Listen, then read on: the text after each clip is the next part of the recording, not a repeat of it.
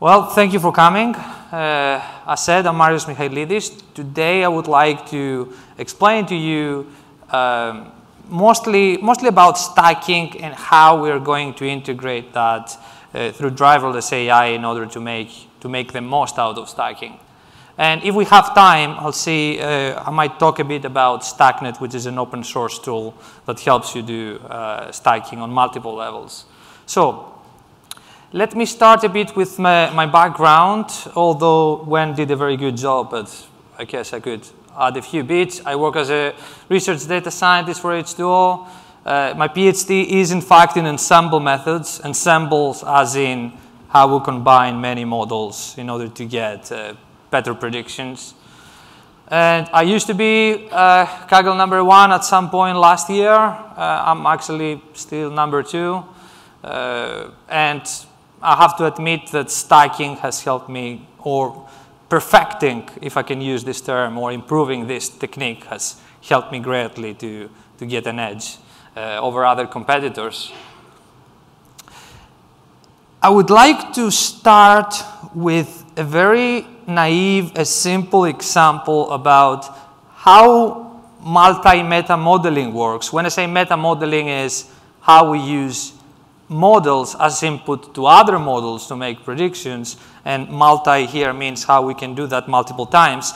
I would like to start with a very, very simple and naive example, just so that you can understand conceptually how it works, like simply, put it simply. So let's say we have 3 kids. They argue about the physics questions. Let's call them students in this scenario. We have LR, SVM, K, and N. They all give different answers to this physics question. One gives 13, other 18, other 11. And they make different arguments. They try to come up with an answer, and they take an average. Of course, it is the democratic thing to do. And they say the answer is 14. You can imagine of these students as models, because they have a way of taking some input data. Here it's some question about physics, right? They process it through their brains. They have some mechanisms, some skills, and they output some predictions, right? And and a simple way to combine it is an average. But can we get a better answer if we introduced a higher authority? And let's say, just for this example, that we have a teacher. So Miss TL overheard the argument. She didn't manage to hear the physics question. And let's say she doesn't even know physics herself. She's a math teacher. And although she doesn't know the question, she does know the students. So she knows their strengths and weaknesses. She knows where they do well and where they don't. And for example, for SVM, she knows that she's really good in physics. Her father works in the Physics Institute of Excellence or something. And she's much more keen to put higher weight to her prediction than in other students. And she says the answer is 17.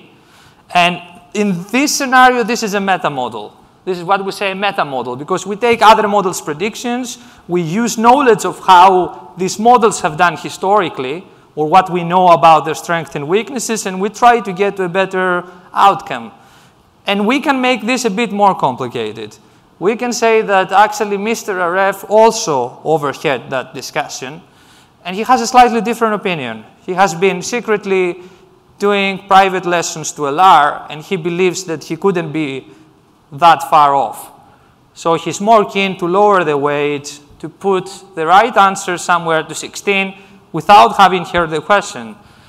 And they can either take, like an average, or we can introduce again a higher authority that doesn't know the children, doesn't know the question, but does knows the teachers. And let's say in this scenario, headmaster GBM is more keen to trust his Mr. RF, who is a physics teacher, and lean the answer towards his prediction. So that's a simple example about how meta-modeling conceptually can work in practice. What we try to do when we try to combine many machine learning models together to get a better prediction by introducing this hierarchy. So one way to do this is by using a technique called stacking or stack generalization. This was introduced in 1992 by a person, by Walbert. It's quite simple. So you have two data sets, let's say a training and a validation data set. You train several models with one data set, and you make predictions to the other data sets. Then you take these predictions with the other data set and you sort of treat it as a new data set. So these predictions are treated as a new data set. And you can fit a new model to make further predictions. And because this still may be confusing, consider this.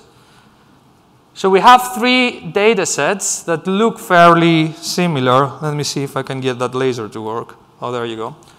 So we have data set A that has features, 4 features, and the target variable, which is binary. We have a similar data set B with the same structure, but we don't know the answer for data set C. So what can we do is we can train an algorithm with data set A to predict Y, and we can make predictions for B and C at the same time. The predictions comes as probabilities, the probabilities to be 1. And we save these probabilities in 2 new data sets.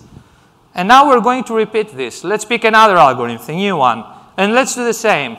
Train a data set, train an algorithm on data set A and make predictions to B and C at the same time. Stack these predictions to the respective new data sets B1 and C1. And you can see where the word stacking comes from, because slowly we start formulating new data sets.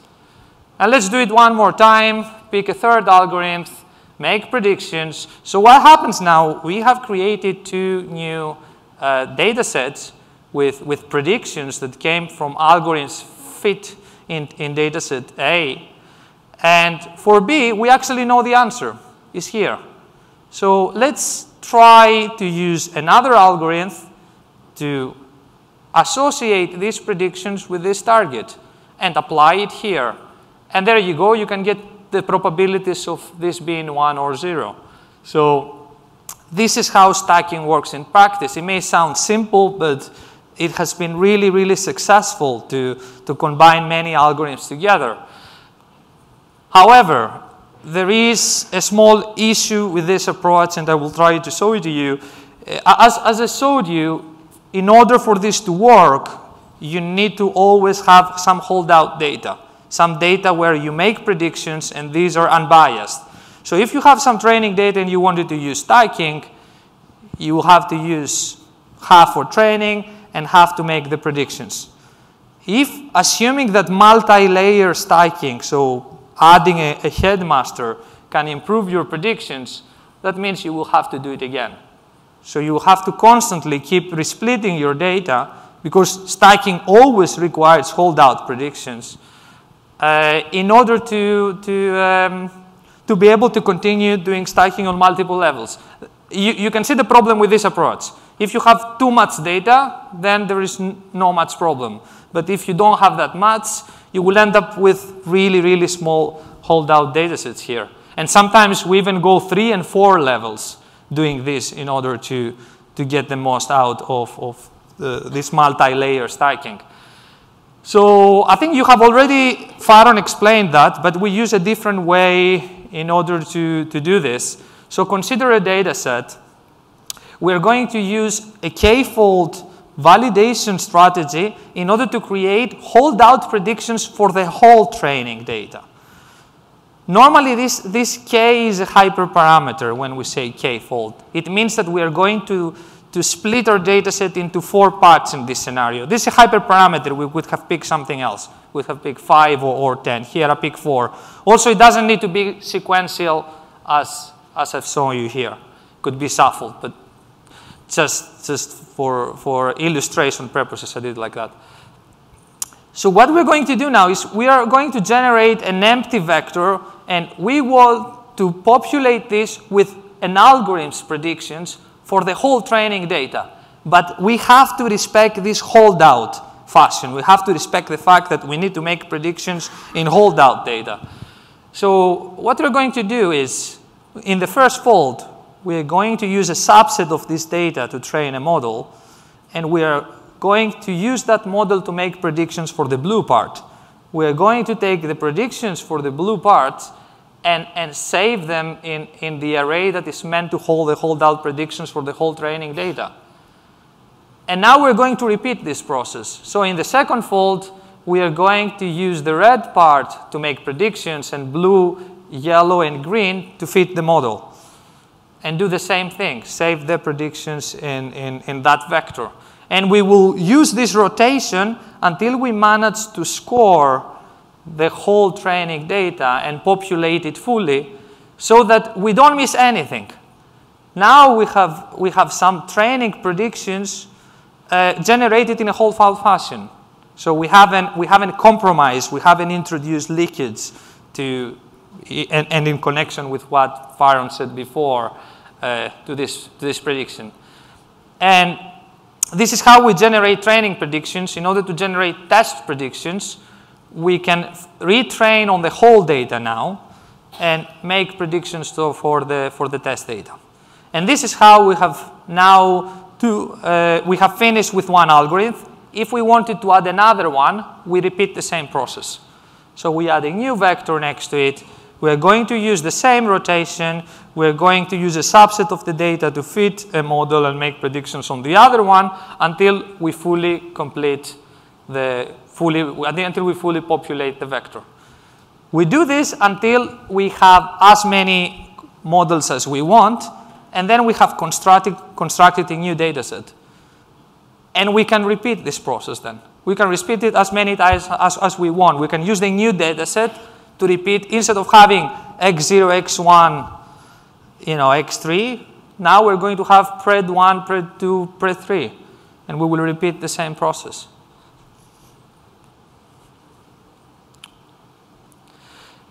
So from experience, there is also obviously literature that supports this. In order to get the most out of stacking, you do it by generating diversity. So you need to make certain that your models are different, or they make different mistakes. In other words, they have different strengths and weaknesses, exactly as I showed it before.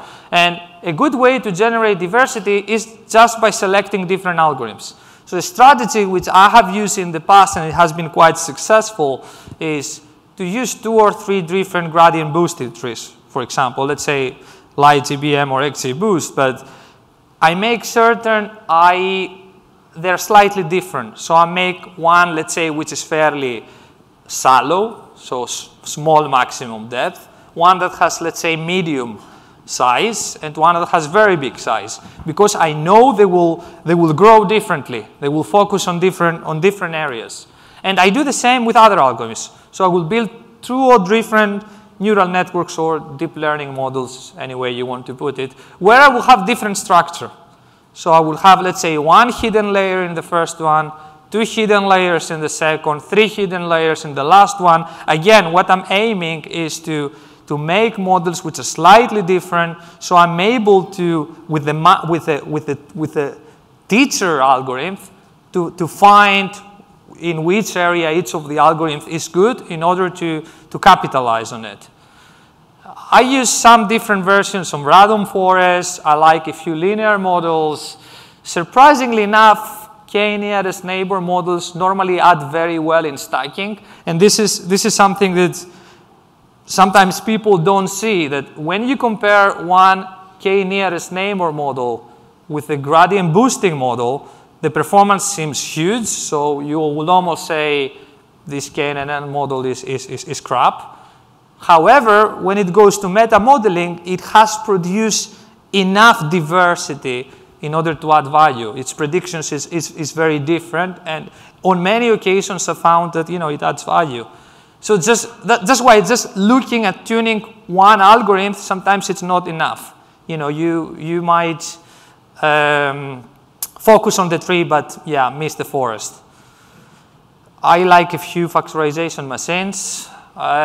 So a second way to introduce diversity and get the most out of your ensemble is by your input data.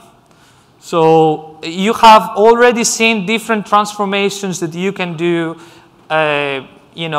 for different type of features. Like, for example, for categoricals, you can do dummy coding, label encoding, target encoding you've seen. I don't want to go to too much details about this. I just list a few different possible views you can have of your data. The main idea is that you make each data set slightly different so that a model can focus in different areas. And this is where we get to AutoKazanova42, which is the means by which we try to get the most out of stacking. So how we can generate all this diversity in order to make certain we exhaust any sort of information from inside the data. And consider the following. We have a set of available algorithms. This is just a few I'm listing here. This won't be all, but just a few algorithms which are different in nature, and a few different transformations. Some apply to categorical data, and some apply to numerical data. And then what we do is we create semi-random views of this. For example, let's take a gradient boosting machine, and let's use one hot encoding to transform categorical data, and let's do some binning on the numerical data. Now let's pick something else, a deep learning model where the only transformation I do is scale the numerical features.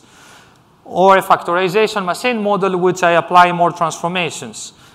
And then to each one of these views, I'm also adding a few more layers. So I try to tune the hyperparameters, I try to create features or remove features, and I also try to select the best features, or I will do less than that. The point is, this process doesn't need to be perfect.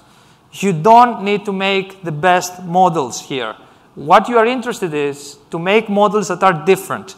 Because if you build hundreds of different models by generating constantly different views, you are very likely to exhaust at some point all the information that is available within the data. At least this is what I have found. This is what has helped me a lot to get #1 in Kaggle. So what I do then, after generating these hundreds of models, which are different semi-random views of feature engineering, feature selection, and data transformations, I start removing what is no longer needed. So I start trimming down to what was actually important. It's extremely difficult to know in advance what was important. It's almost, there are many things that could work, but what I have found is that you cannot know in advance.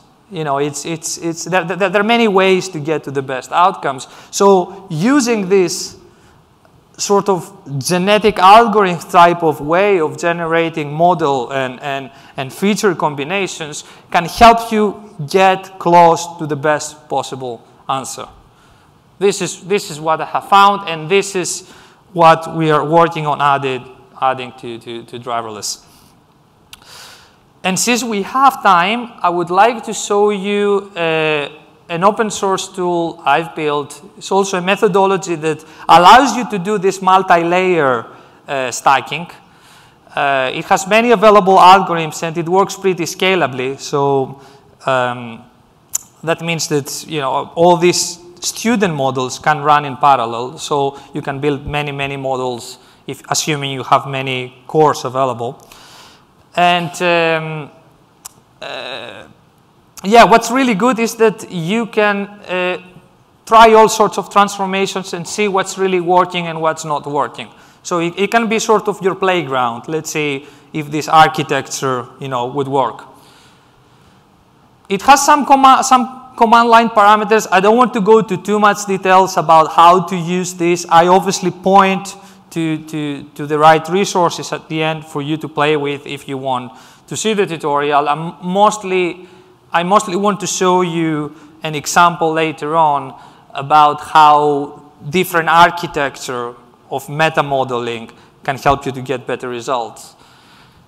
I guess the interesting thing about the command line parameters in order to use this tool is that is this parameters file. So in the parameters file, it's just a simple txt file where you specify the student algorithms.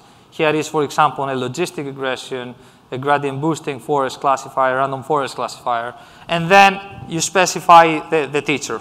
And you can keep adding that. You can keep adding layers. So every time you break a line is a new meta layer.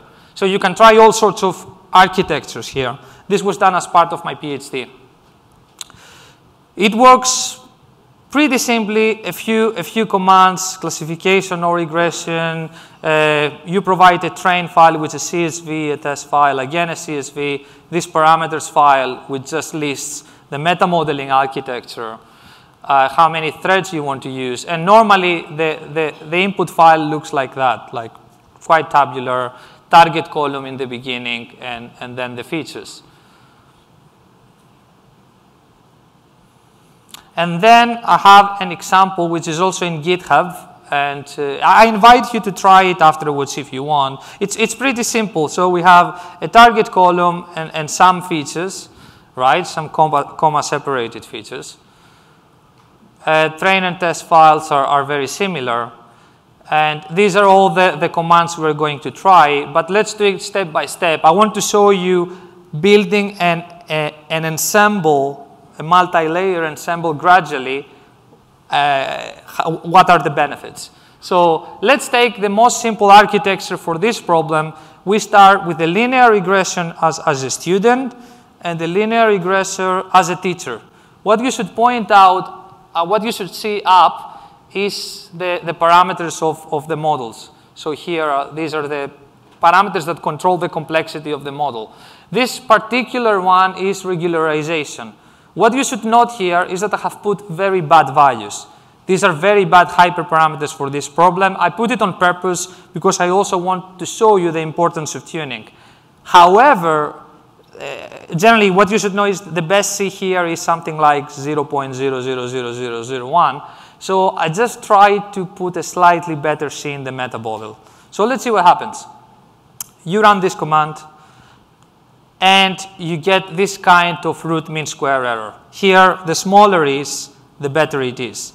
So as you can see, the first model, let's say, did not so well. But the meta model has actually managed to correct a lot of the errors of this model. It has dropped down the error significantly. And this is just one model. That's just because I have put better parameters on this one. And this one has really, really bad parameters. And what this would look like, actually it's not so bad, because if you try to plot the prediction with the actual value, you get an R square of 0.91. And you can see that it looks pretty nicely. I mean, it's not a perfect line, but there is definitely a margin of error. But it's not too bad. I made it on purpose. It is an artificial data set so that it is fairly easy to get a good score. So what if we try to rerun this, but this time we put slightly better parameters? So same models, I just put a sensible regularization value. Same problem. So as you can see now, the error has dropped a lot, but I guess the gain from the meta-modeling is not so big anymore. So the scores were pretty much the same. However, you can see that the overall prediction right now is much, much better. You can see the prediction almost falls on top of the actual value. What if we try to introduce one more student here? Let's try to introduce a gradient boosting machine. What happens to the same problem? So you can see the gradient boosting machines it does slightly better than the linear regression, but when put together, the teacher model is able to improve the score quite a lot. And you can see what this looks in terms of graph. You can see now the line has become more straight. And we can improve even further if we add a neural network student.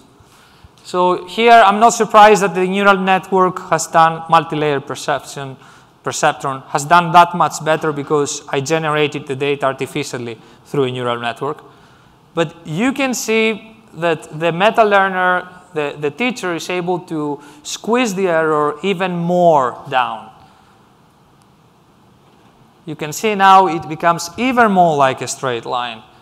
So what if we pick a different teacher now? Let's try to pick a random forest, which historically has been a better meta learner. So with the same input data, the same input students is able to get the score even more down. You can see it's even more as a straight line, but we lose a few cases, on the top. Let's try to put everything back in. So also add the linear regression as a teacher, and also introduce a headmaster, which is also a linear regressor. And you can see we are further able to get the error even more down. And what this looks in terms of graph is like that. So the error now is even smaller. We go towards almost a straight line between the prediction and the actual value. And here you just saw how this multi-layer architecture of models was able to squeeze the error and give you a few more decimal points, reduce the error and give you a better prediction. And this has been pretty much the Kaggle story for me. This is how I was able to, obviously not with just 2 models. Sometimes we had like 600 and 700 models, but this has been a small simulation of the things I've tried to get competitive scores. So I list a few more resources here. So how you can learn more about driverless. I have a video about how you get competitive with driverless, where I show you how you can do more stacking out of driverless output, and how you can, there is also code that comes with that, how you can get StackNet, and how you can replicate this example you just saw and maybe try your own architecture. And before we go to questions, thank you very much for coming and choosing me for your entertainment. And yeah, I mean, happy to take any questions.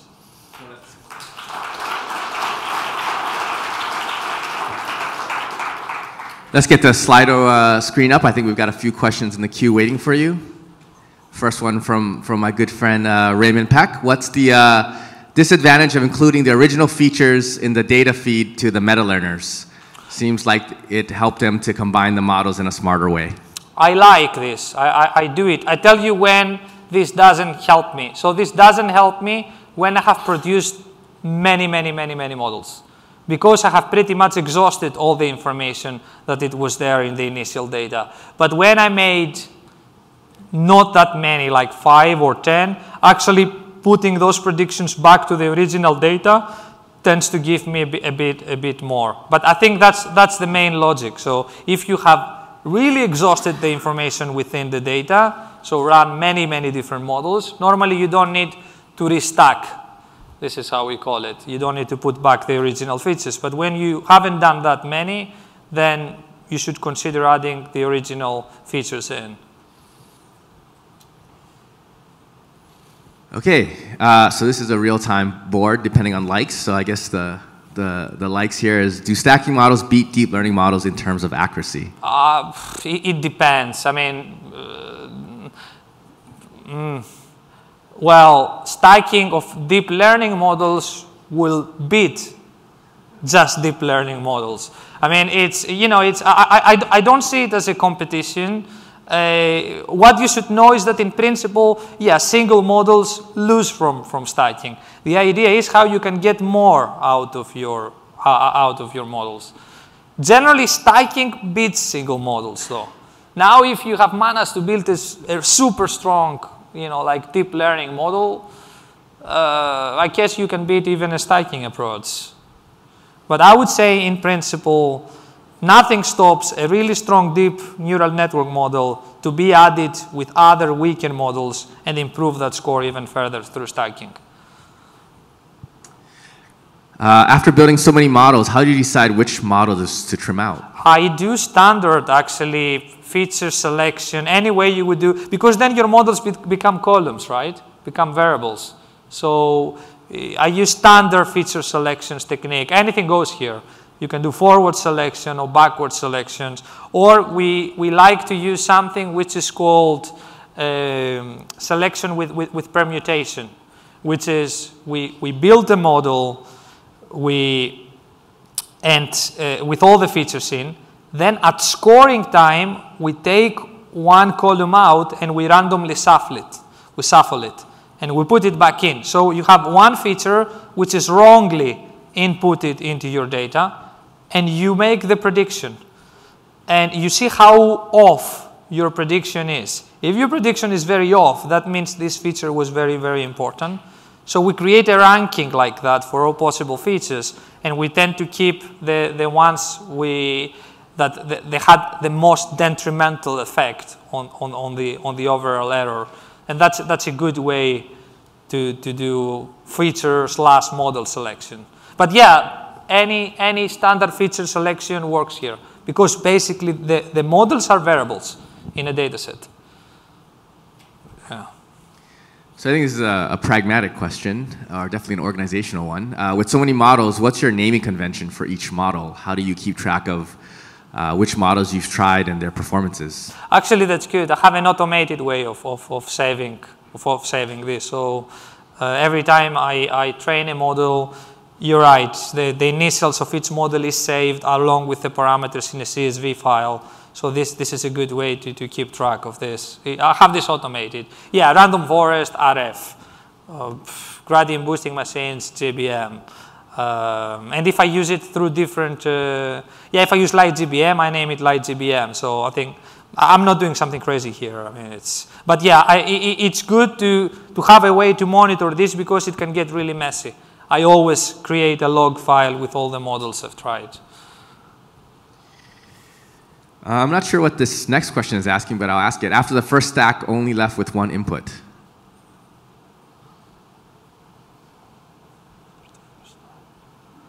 All right. I don't get. What type of stacking model do you find most effective? Regression, neural nets, XGBoost? Depends on the problem. I think neural networks actually have worked better for me as meta learners most of the times, but depends. Not regression though. Most of the time it's not regression. So neural network or XGBoost or extremely randomized trees also useful. Okay, let's see. Do you think adding predictions of models as new features of the data set would increase the performance of the final model? I think that's what I think we have already answered that. Yeah, I think it's pretty much the same. It depends. As again, the answer is the same. If you build many models and many diverse models, normally there is no point adding these models back to the original data. Otherwise, I see a point. It helps. Let's see. Can you explain in a bit more detail how you decide which models to discard and which to include in the meta model? Actually, it's not that intuitive. I mean, it's just a simple. I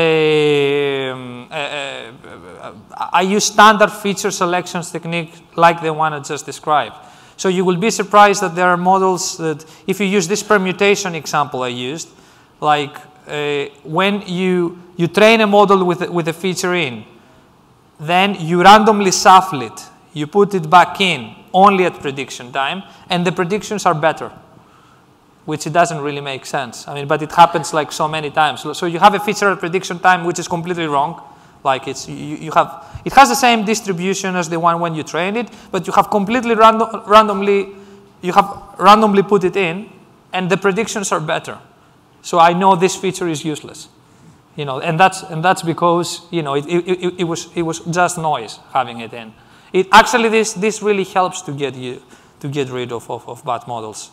But it's called permutation, feature selection with permutations. It's the one I have found most reliable. But nothing stops you for trying other things, like forward selection, for example. Add one prediction at a time, do cross validation. Is it better? Yes, keep it in. Or no, remove it, try the next one.